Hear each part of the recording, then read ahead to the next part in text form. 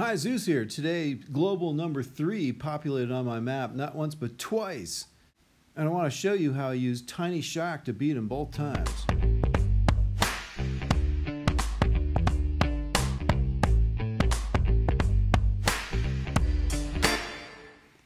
So a high-level player just populated on my map. Let's see, check it out who it is.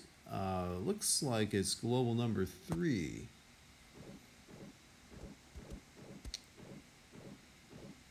Yep, he's got 8 boosted ice and an 88,000 health grappler. And normally I'd be using either Flood the Zone or direct hit on this guy, but I've got Tiny Shock, so it's going to be a lot easier.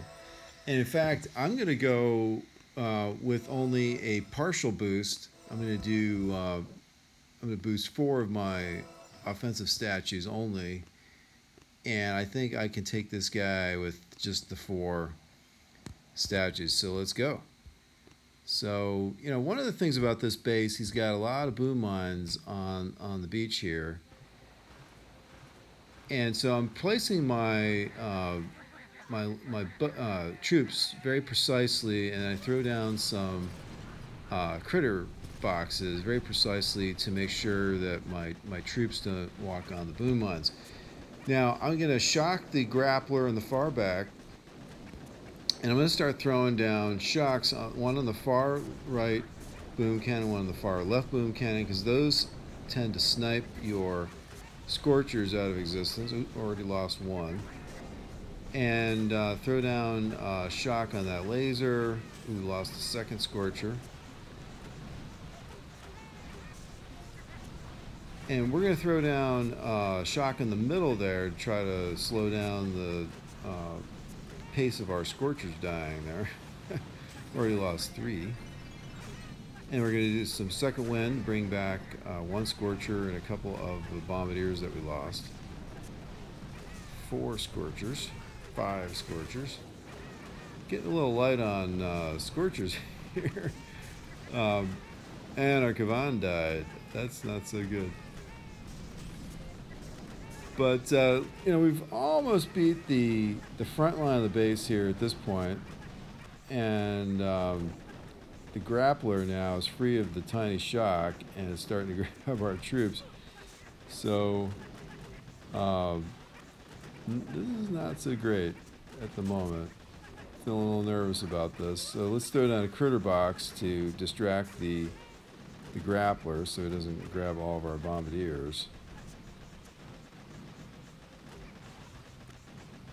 And then a rocket launcher. Oh. All right, we got it. Just barely pulled that one off. Again, it was more of a challenge because of the light boost, but Tiny Shock is really powerful, as you can see. If you can shock some of the boom cannons on the path, you're going to do very well. All right, cool. Global number 3 goes down. And with that victory, I am still number 4 in my Red Hot Legends task force. On the main leaderboard, I'm number 125 in the world. Many hours later. So about 20 hours later, guess who populates on my map again? It's global number 3 again. I gotta tell you, he's probably pretty tired of seeing me in his log by now.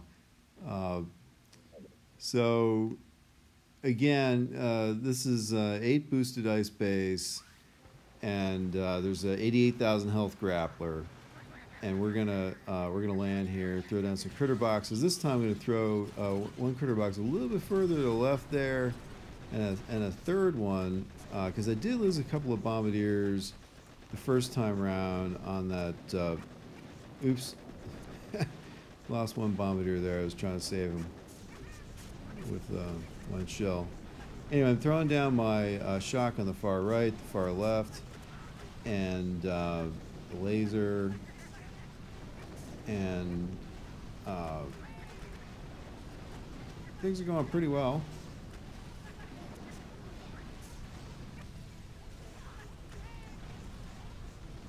So we're grinding through his base pretty well.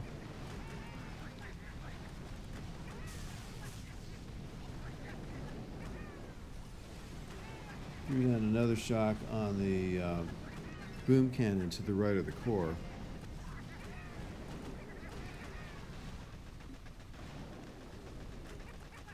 And we've pretty much beaten everything that's going to kill our scorchers.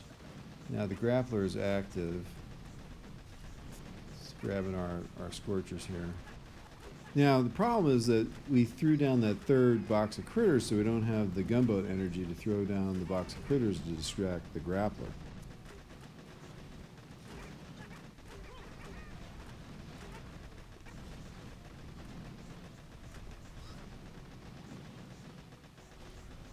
So we're going to flare to get that rocket launcher.